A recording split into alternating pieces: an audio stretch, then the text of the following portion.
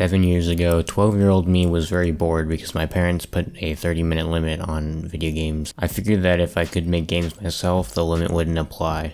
This is when I decided I would learn to code. I picked Python because it was the only language I knew of at the time.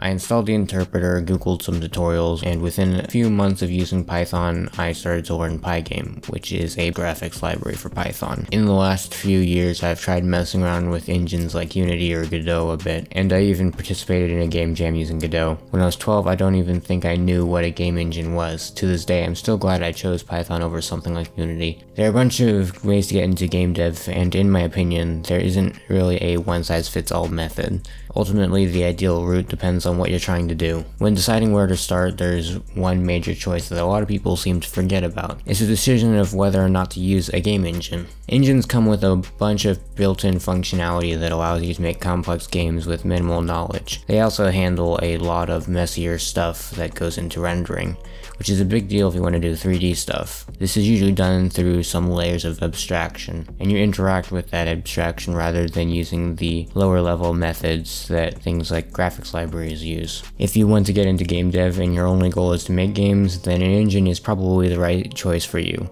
However, there is a bit more to this story than there seems. If this was all there was to it, then I wouldn't be happy with the route I took. One of the major differences in using an engine or not using one comes down to what exactly you're learning. While you do learn the programming language your engine uses, assuming you're not using blueprints with Unreal or something, you're primarily learning to use the game engine and how to make use of its built-in functionality through the abstraction that it provides. On the other hand, if you learn to make games without an engine by using a graphics library or something similar, you're spending a lot more time making your own systems. There's so much to learn that an engine normally does for you, such as the way you store and render a world or the way you handle entities. When you go this route, you'll get to know your language of choice even better than if you had chosen an engine, and you'll get much more experience that will force you to develop your problem-solving skills. You'll be more likely to think about how something could be made rather than whether or not there's a library or some software that does what you want. The skills you get are significantly more transferable than the skills you'd get while learning to use a game engine. One of the things that's worth noting here is that it's also easier to go from using a graphics library or something like that to using an engine rather than the other way around. The overwhelming majority of people who get into game development are not able to turn it into a sustainable career.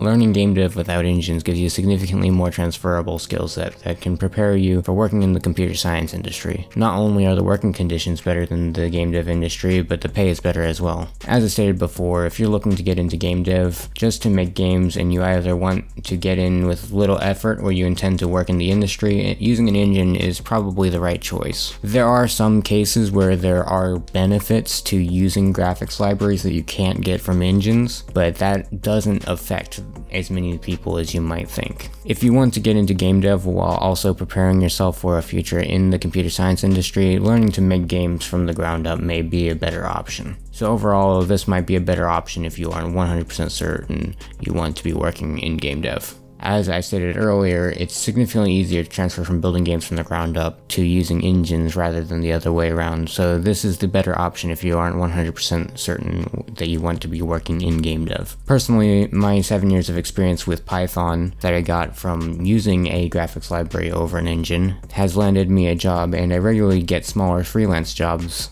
that pay very well. It also gave me the skills to get into a ton of other projects that have given me even more experience in the computer science field. If you're interested in going with the no engine route at this point, you've got a ton of options. If you like Python, obviously there's Pygame, which is what I use. Pygame is good if you like pixel art and you don't have any interest in 3D stuff. There's also PyOpenGL if you want to get a bit lower level and get even better performance.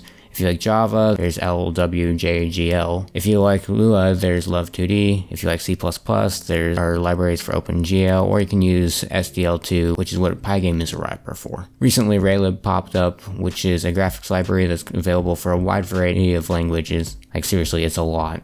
It may be worth considering. I have my bias towards using Python though, since that's what I've used for the last 7 years. I do know other languages, but Python's also the most widely used language in the world after JavaScript, according to the Stack Overflow developer survey. I'm pretty sure it has the widest variety of use cases as well. It's used for web development, bots, AI, data science, automation, computer vision, scraping, and so much more. That's pretty much it for this video. I plan on making a video about why Python has huge potential for use in game development in the future and why most of the beliefs about its use in game development are misconceptions.